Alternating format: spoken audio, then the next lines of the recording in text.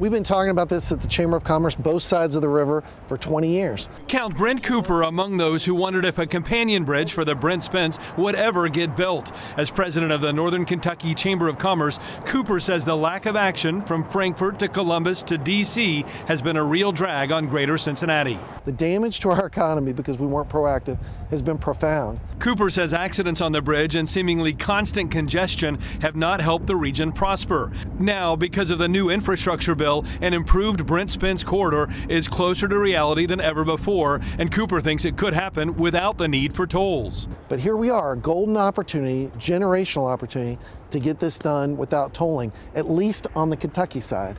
That's what we're expecting and hoping for.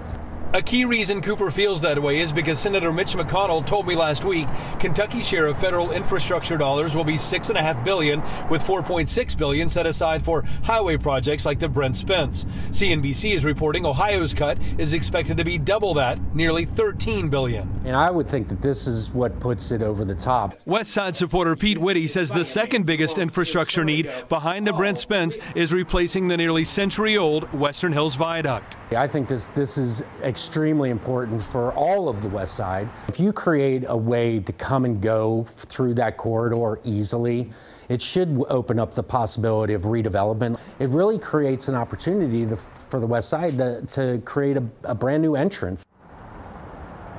Now, the Western Hills Viaduct project already has funding and momentum. Pete Whitty simply thinks the new infrastructure bill will remove any uncertainty about that project. As for the Brent Spence, well, both Kentucky and Ohio now need to agree on a path forward. And Brent Cooper thinks that building a new bridge will take 3 to 5 years at least. If lawmakers squabble, he says it could take nearly a decade.